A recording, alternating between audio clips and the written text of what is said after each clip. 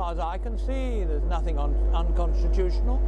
Every country has its constitution. I see nothing that's happened that is unconstitutional. It's unusual, yes, but we've had unusual things in the UK.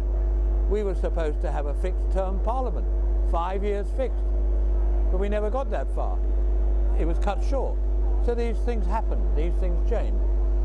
And I'm sure those who are involved, particularly the president, who is elected, an executive, he will have acted in the interest of the country. Of that I'm quite sure. I've met him on a number of occasions.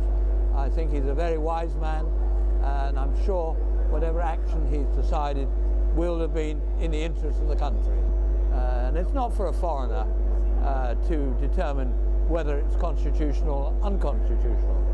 And I am unhappy that a former British junior minister put down a question suggesting it was unconstitutional. That is not the role, I believe, of the UK parliamentarians. You know, you have your own constitution. We as UK, people who take an interest in Sri Lanka, of course want to help Sri Lanka. But I've been very careful over my 50 years plus of never supporting any one party or doing any business. And I would suggest to my colleagues that they do exactly the same.